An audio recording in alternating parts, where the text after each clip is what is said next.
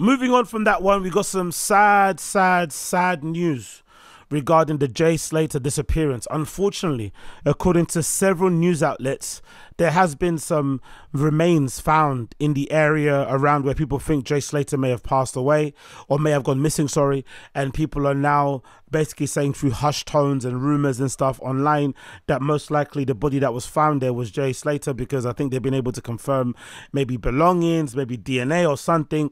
But that's basically where we're at the moment. And I'm not going to lie, it's really sad. As much as I was entertaining conspiracy theories and getting into the weeds of all that and laughing at the situation, part of me generally wanted him to have been abducted somewhere, taken somewhere, left in the house somewhere, or be found in a cave somewhere. I really wanted to be found. And even if it was revealed later on that it was all some ruse to scam money out of people, I would have been found with that, just as long as he gets back home to his family and friends. That would have been perfectly okay. But as more time went by and as more people spoke, and you got the feeling that less and less people actually knew where he went and what happened to him, and considering it's a small island full of locals and tourists basically, and you'd imagine a lot of tourists probably don't venture out to certain parts of Tenerife. So if you're local and you see somebody they don't usually see, you'd probably be very quick to kind of notice it. And the fact that nobody had seen any evidence of the guy didn't give me any confidence. There was no real evidence of the guy apart from that one woman who owned the Airbnb who said that she drove past him. Now, another theory is that he never left the Airbnb alive and maybe they dumped his body somewhere else. Who knows? But I think the lack of sightings of him was the real concerning part.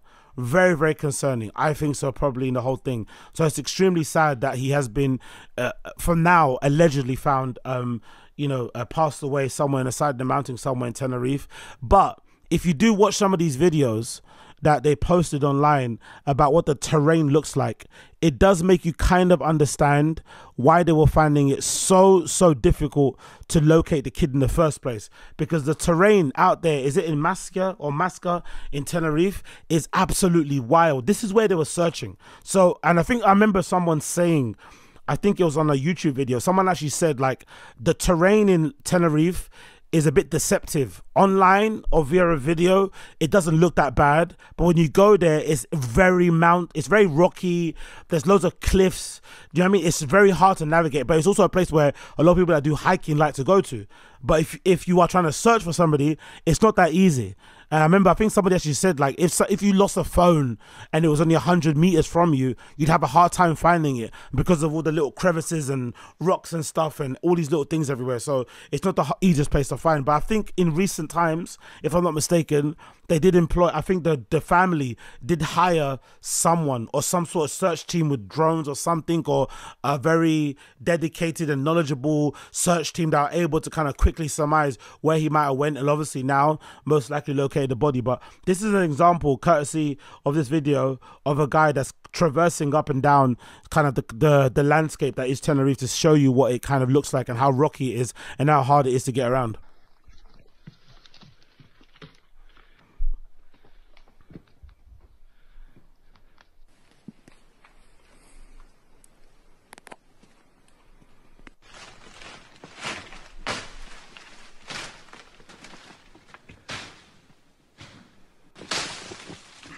Look at that. You can't see on the other side of those bushes. You literally can't see on the other side. It's so dense. Wow. Wow.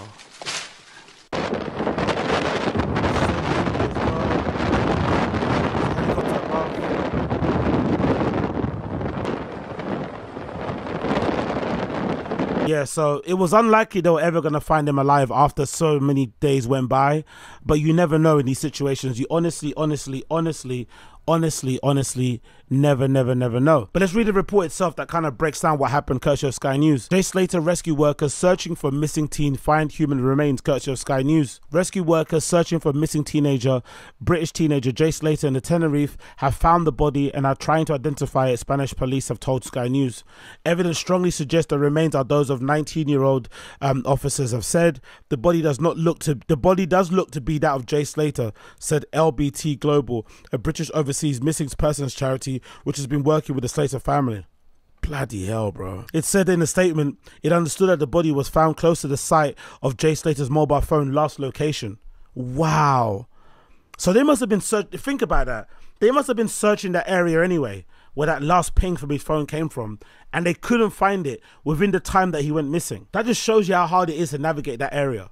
They couldn't find it within that radius they were in, 500 meters, whatever it may be. They couldn't find him until many days had passed. Damn, man. Although the formal identification is yet to be carried out, the body was found with Mrs. Slater's possessions and clothes. A post-mortem forensic inquiries will follow. The police said in a statement that the Civil Guards Mountain Rescue Group had located a lifeless body of a young man in the Masca area after 29 days of constant searching. They said, given the complexity of the case, the discovery has been possible thanks to the insistence and the discreet search carried out by the Civil Guard during these 29 days. Parts of the countryside were preserved, so they were not filled with curious onlookers. Also, it's going to be easier to kind of gather evidence, I'm assuming, because not a lot of people pass around there. Officers went on, all indications indicate that it could be the young British man who's been missing since June 17th in the absence of full identification.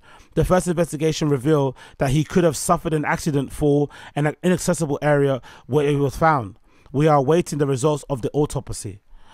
Police commentator Graham Whitton said the geography of the area where Slater went missing made the search harder. Clearly, the terrain is exceptionally difficult to navigate, but especially search thoroughly and properly with the resources, the equipment, and the tactics that they were using. Mr. Slater was last heard from after setting off to walk from an old northern area of the island back to his holiday accommodation in the south, a journey of about 11 hours. He flew out of the Spanish island with friends on the 13th of June to attend a music festival at Papagayo nightclub in the southern resort of Playa de las Americas. At 8:30 a.m. on the 17th of June, he called his friend Lucy, telling her that he'd missed the bus and the phone battery was at 1% and he had to cut on his leg on a cactus. On Sunday, his mother, Debbie Duncan, said the family cannot put into words the heartache they've been through. She said that her son is loved by everyone and his close bond with his family and many, many friends. Miss Duncan described her boy as loving son, brother, grandson, nephew, cousin, and friend to many. She also said that the certain comments online were distressing for all of us to read. Miss Duncan said that we are aware of awful comments and conspiracy theories that are filling social media. These theories are hindering the people who are trying to help in the investigation and here in Tenerife, and it's vile that we see that as a family. So of course it's incredibly sad that he passed, especially if they confirm that is him and that is the body. And it is terrible that the conspiracy theories did maybe add distress to the family. But considering how much was hidden and considering how dodgy it seemed from the beginning, I can kind of understand why some people went overboard with the conspiracy theories.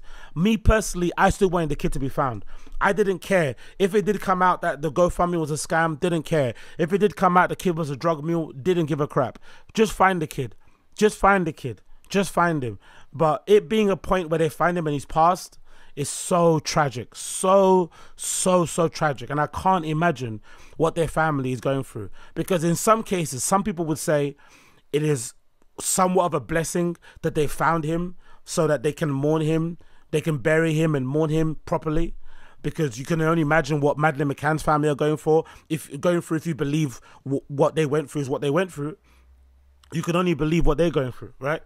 In terms of the missing child, and you don't know if the child is dead, if the child's alive. That sort of like pain and heartache and lack of closure is probably very difficult to deal with.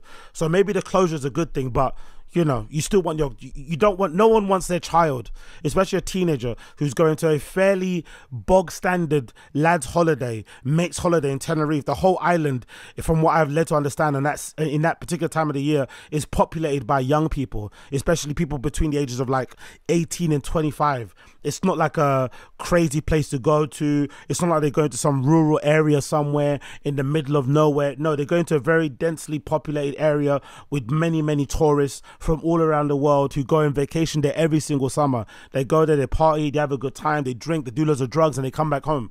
None of them, some of them, well, the majority of them don't pass away, especially not in these circumstances. So when this happens to you as a family, it's got to be so heartaking. You know what I mean? You kiss your baby goodbye, you know, wave to them at the flipping gate or stuff, and you're eagerly anticipating them coming back, and then unfortunately they come back in a body bag. I can't imagine.